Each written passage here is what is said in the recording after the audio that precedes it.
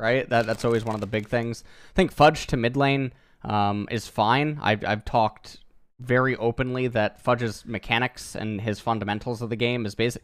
Like that's the most important thing, especially when you're looking at a role that transitions really easy, right? Mid to top, top to mid, transitions pretty easy. So Fudge's fundamentals are all there.